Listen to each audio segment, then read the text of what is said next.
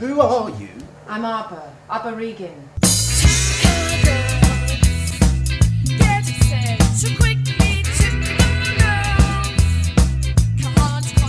Your dad's ill. He's in a coma. I need to go home for a few days. There was absolutely no way that you're going to have any time off. Not now. Honestly, Seth, you should have seen him. He makes me want to tell him to stop his job and go anyway. You can't. Don't think too clearly, typical girl. Typical girls are unpredictable. People should see their fathers. They should respect them. You'll regret it if you don't. Are you going to go anyway? Yeah.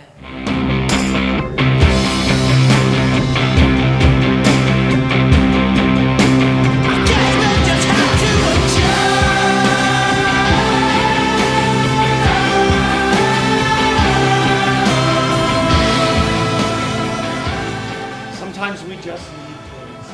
Where were you last night? You always did this. I wanted you to love me unconditionally, and you wanted to be loved better than anyone else in the world. No, don't think! Sarah, this is how marriages work. It's not just one person's fault.